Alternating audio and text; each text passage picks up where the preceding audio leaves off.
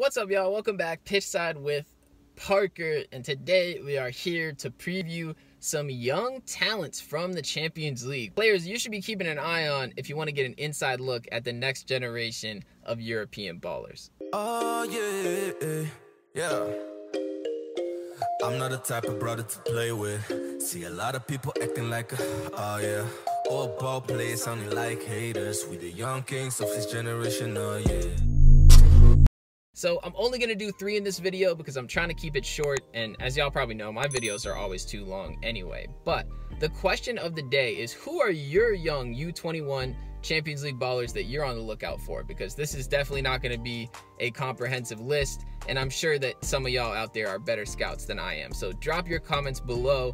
Let me know who else to watch in the Champions League, and we can all become a more informed and a more fun to watch soccer community right here on Pitchside with Parker. So the first CL talent we're gonna talk about is definitely getting close to becoming a household name at this point. I mean, I think most of you that follow soccer closely will probably know who he is, but we're talking about Eduardo Camavinga. Camavinga is 17 years old. He's a French international and he plays for Rennes.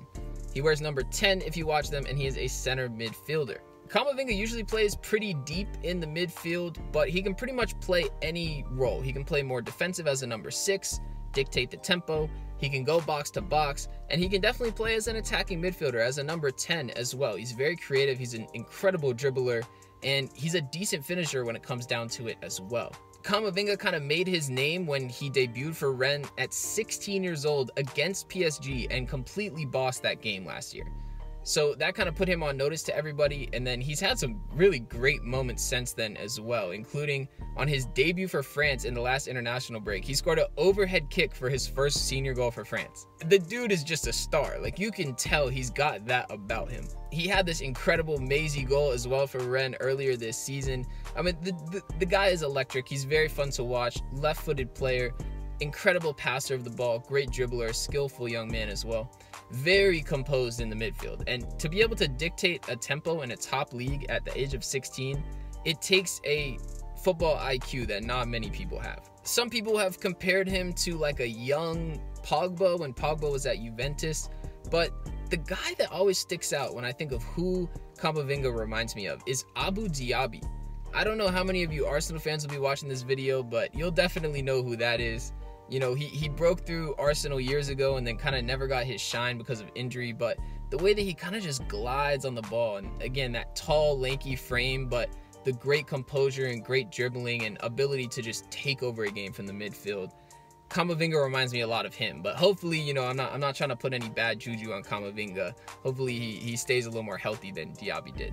You can watch Camavinga for Rennes this week against Sevilla. They're going away to Sevilla, so that's a huge game for Rennes. And if he can bring his talents to that game and take over, this will be just another great mark of how far he has succeeded early in his career with Rennes. The next baller to bring up is a young American player from Barcelona. And no, I'm not talking about Serginho Dest. It's Konrad de la Fuente. Konrad is just 19 years old.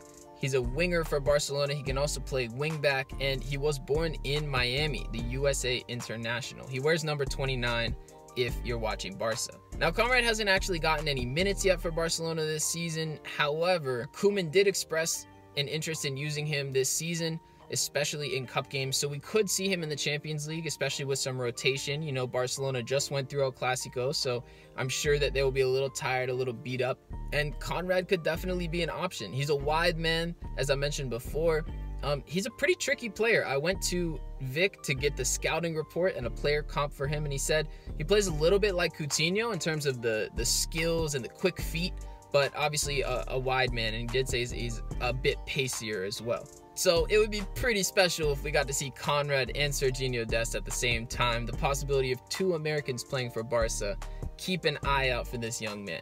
And last but not least, we'll head over to Ajax, and the guy I'm going to feature is Antony. Antony is a right winger. He's from Brazil, left-footed player. He wears number 39 for Ajax. Now, let's be honest. He's a great young Brazilian winger. I really shouldn't have to sell you any harder than that, but if you need some more about this guy, he's a very, very tricky, very quick player, as you could expect. He reminds me a bit of Douglas Costa with the skills and the ability to beat a man and the real low center of gravity.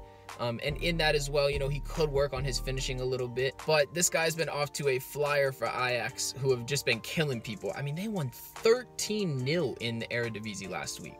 But he's got 6 goals and 4 assists already in the Eredivisie this season for Ajax. Again, they've just been slaughtering people. But, you know, he will definitely be a big attacking option for them. And he's definitely a player to look out for. They play Atalanta this week. And as I said in my video yesterday, that's one of the games I'm looking forward to most. So that's a big away game for them. They're going to need Antony to step up. And also, if you're watching Ajax, be sure to watch out for Gravenberch in the middle. He wears number 8. And Mohamed Kudus is another really fun young player, although he did get hurt in the last Champions League game, so I'm not sure if he will play going forward. But those are definitely 2 great young talents to watch as well. I mean, Ajax is a talent factory. Like, we all know that. But you always got to keep an eye on them, especially in the Champions League, to see those next young players that they are producing. So that's all for this one. I hope I gave you some players to look out for and can help guide you into a little bit more enjoyable watching in the next couple days with the Champions League. As I said before, let me know down in the comments, who else are you keeping an eye on? What other young players are you expecting to step up in the Champions League this year? You know, inform everybody. Let's give the community more things to watch for. So anyway, that's all for this video. Like it up. Subscribe to the channel if you're new. Turn on the post notifications if you haven't already. And I'll catch you in the next one. Peace.